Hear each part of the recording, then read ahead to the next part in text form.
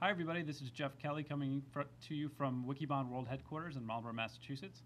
So, of course, it's no secret to anyone that big data is really upending the world of the traditional world of data warehousing. There's new capabilities like Hadoop and other things that are really bringing new processing, storage, and analytic capabilities to the enterprise. Joining me today to talk about kind of this evolving landscape, how big data is impacting data warehousing, is Frank Fillmore. He is the president and founder of the Fillmore Group, a consultancy specializing in IBM and information management. Welcome to theCUBE, Frank. Thank you for having me today. I appreciate the opportunity. Absolutely. So Frank, you've been around for a while. You're founding the Fillmore Group back in 1987. So I'm curious, have you seen anything kind of as disruptive to the data warehousing market as the current interest in all things big data is? Well, I have to be honest. I've been in this business almost 35 years, so I've seen a whole bunch of the next new hot, cool, disruptive technology. I mean, I go back to the days from when 4GLs, fourth generation languages, were going to take over the world. But I really do think big data is going to have a lot of traction. One of the different things that I see regarding big data that is different is that the pervasiveness, it's not something that is starting in the IT community and spreading out. It's something that is really within the community at large, in the business world, and even in the person-to-person world, and is growing from there. It's much more organic. That's an interesting point. So what are the implications for that? Does that mean that the kind of your clients, the folks you work with, data warehouse administrators, DBAs, and others, are they being? Is it kind of coming to them? Big data is coming to them. They're getting requests from management from the business side to start working with big data. And if that's the case, how is that kind of different from some of the other trends you've seen, where maybe it started in the IT world? There's a lot of what we call management by airline magazine. So somebody sits on a flight and reads the American airline magazine stuffed into the back of the seat in front of him, and sees something about big data and comes back and asks the IT department, the CIO or the CTO, and says, what are we doing about big data? And that becomes the motivating force. But I think what's happening is that we have matured transaction processing. We know how to do that. We can do ATM transactions. We can sell stuff. We've done that in e-commerce now. We're selling orders of magnitude goods, year-over-year increases in a variety of different ways, from your phone, from your computer, and from your tablet. So what we're finding now is that companies are looking for new opportunities away from the mature, that is, engaging customers at a level of intimacy that they had not before. So instead of waiting for a customer to come to you and say, I want to buy a book, will you sell it to me, which was the original Amazon play, it's much more about reaching out to people and saying, would you like to buy, or have you considered? And that's where I think is a major change. Yeah, absolutely. That certainly resonates. So what is the impact of trying to bring these kind of technologies that support that kind of processes around reaching out to customers and the other things that big data allows you to do? How is that impacting the job of a data warehouse administrator who's running kind of the existing data management infrastructure? They've got to make sure the data warehouse is up all the time. It's mission critical, and now they're being asked to bring in new capabilities. How are they tackling that? What are some of the challenges, and then maybe some of the ways they're adapting to these challenges? Good question. So, first of all, I don't think that the traditional data warehouse is going to go away. Again, drawn on my experience, probably longer than I like to consider at this point, is I remember in the 1980s when predictions were afoot as to when the last mainframe was going to be unplugged, and I remember that the over-under was 1992 as predicted by Computer World. And as we all know, there's still a lot of mainframe computers out there. A lot of big businesses are running and have been doing so very successfully for a while. So I don't think we're in a situation where the data warehouse is any more at risk than the mainframe was. I think there's a place for data warehouses for accumulating transactional data and providing it in an easily digestible format on a regular scheduled basis. I think that's going to be the role of the data warehouse. So I want to know what our quarterly reports, our daily reports, our sales, our KPIs, those types of things are still going to happen. What's going to be different is that we have looked primarily within the enterprise to build the data warehouses. I say primarily. But we have taken our transactional data and we have modeled that and massaged that, and we have put it into a form which people can use to make business decisions.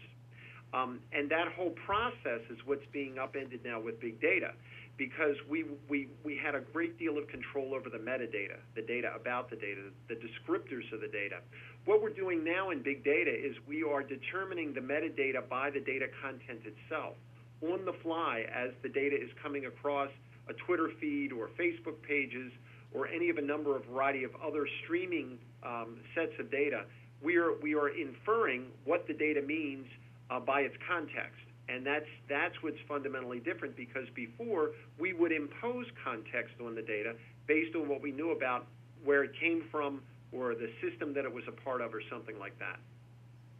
So right. So in the past, where we would, you would model a data warehouse, you would basically understand and know the questions you wanted to ask ahead of time.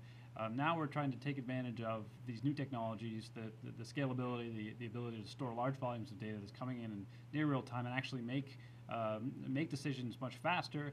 And again, that involves really, as you said, not necessarily applying any kind of schema to the data ahead of time, kind of schema on read, if you will. So what is the real impact, or I should say, what are the challenges of bringing that type of technology into the existing environment?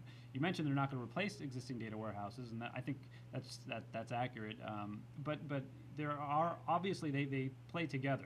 So in terms of integrating the two technologies, or the different technologies that already exist in the enterprise, what are some of the challenges, and what are some of the techniques you're seeing your clients use to make that a seamless process, or as seamless as possible, I should say? Yeah, well, I understand. As easy as we can. We've all heard about all the V's, velocity and veracity and volume of data that comprise big data and differentiate it, set it apart, orders of magnitude differences in all of those things, how fast we get the data. We work with customers whose data warehouses are refreshed once a day, and we're looking at streaming feeds that need to be evaluated in the thousandths of a second in order to make a business decision in terms of stock purchase arbitrage and those types of applications. So that's one of the differentiators. So what we're seeing is that we need to use different models to manage the data, and that's one of the reasons that something like Hadoop and MapReduce are so powerful or so attractive is that we're using commodity hardware, and instead of putting data into maybe a very expensive server, what we're doing is we're unleashing a whole bunch of inexpensive servers simultaneously to try to arrest that volume and velocity problem. So, you're out there in the trenches. Share with us, some success stories from your clients who are starting to really leverage this technology and actually delivering some business value with those initial big data deployments. Well, the one story I like to tell, back in the early days of data warehousing and data mining, is the old diapers and beer story about the guy who went into the convenience store after 6 p.m. to buy diapers, and what was the 70% correlation with a second product? What was the second product? And it was beer. And this was supposed to be one of the transformational stories in data warehousing, that nobody ever thought to ask the question, what do you buy with disposable diapers after 6 p.m.? But those were the types of answers that you were getting from data mining, the questions that you didn't know enough to ask. So one of the stories that I use was the recent resignation of Pope Benedict a business opportunity. And I'd say that it was, first of all, black swan. No one had resigned the papacy in 600 years, so nobody could anticipate it was there. But if I were a travel agency and I was monitoring Twitter feeds and I was looking for certain hashtags, I could tell by sentiment analysis that people were interested in this event, and I would try to have, within 24 hours, a customized travel itinerary in the inbox of the people who had been tweeting about the resignation of the Pope, sending them to Rome for the conclave and the installation of the new Pope. So those are the types of things that would never be considered before, because by the time we gathered the data and scrubbed the data and put it into the data warehouse and were able to derive some actionable, some fruits from all that, a week would have passed and the opportunity would have been lost. So that's one of the big differentiators in big data is we're going to be able to take advantage of here and now opportunities that the traditional data warehouse is just too slow and not agile enough to react to. Mm-hmm. So what is your take on the actual technology being provided by the vendor community right now? Obviously, you're very familiar with IBM's portfolio of data management products. Both on the more traditional, I guess you would say, data management tools and databases, as well as they've got they've been pushing very hard in the big data space with their Big Insights platform and their pure data system appliances. What is your take on the technology itself that's being offered offered by the vendor community? Is it up to, I guess, enterprise standards? Is it easy enough or simple enough for traditional enterprises to adopt? What is your take, both IBM specifically, but generally in the industry as well?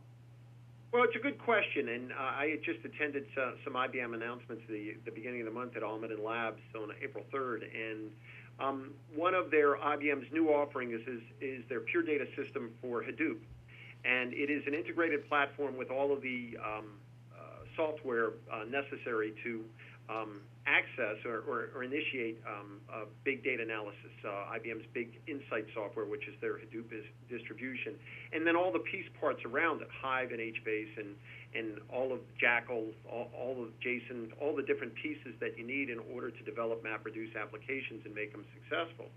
So one of the questions that I asked one of the IBM executives was, okay, if the value prop is I can get a whole bunch of commodity hardware together and I can make this work very cheaply, you're going to sell an enterprise level IBM battle tested mission critical type application server, the pure data system for this purpose for Hadoop.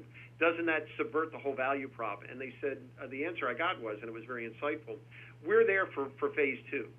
Phase one is the sandbox that you go out and you buy some old servers, or you redeploy some old servers that are no longer being used, and you install all this software and you make it work and you get some answers that you hadn't anticipated before. You see an end-to-end proof of concept.